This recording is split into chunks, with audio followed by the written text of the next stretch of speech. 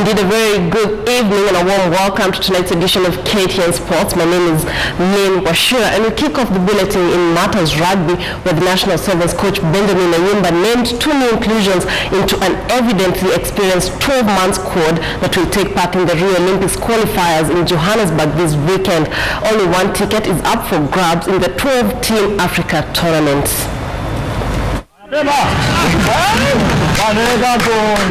Rio Olympics qualification has been a phrase that cannot be separated from the Kenya national 7's team as the sport make its Olympic debut in Rio next year.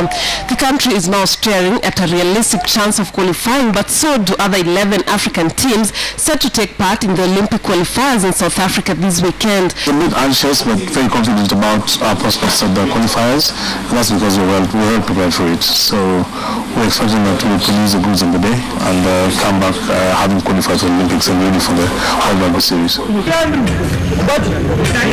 Benjamin Ayimba's return to the team has continued to be seen by many as a boost to Kenya's qualification, and when naming the squad to South Africa, the former Kenya international did not mince his words about the challenge ahead.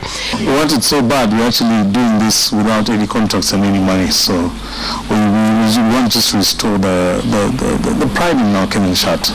And having seen the players and how driven they are without anything concrete about the contracts, you see that they're really proud to wear the shirt and want to do everything, because that's the only thing we'll be left to have on to.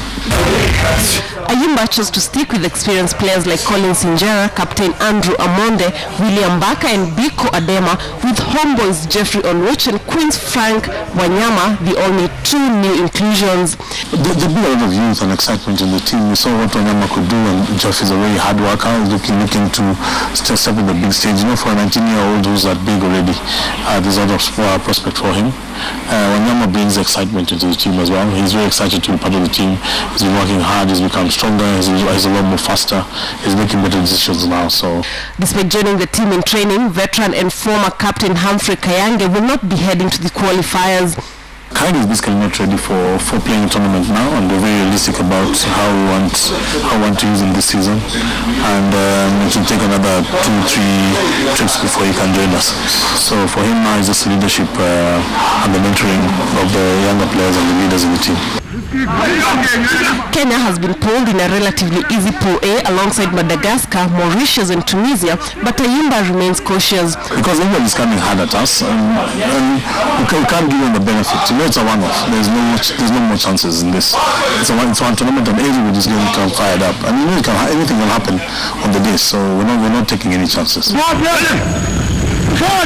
Only the winner of the 12-team tournament will qualify for the Rio Olympics, where 7's rugby will be making its Olympic Games debut.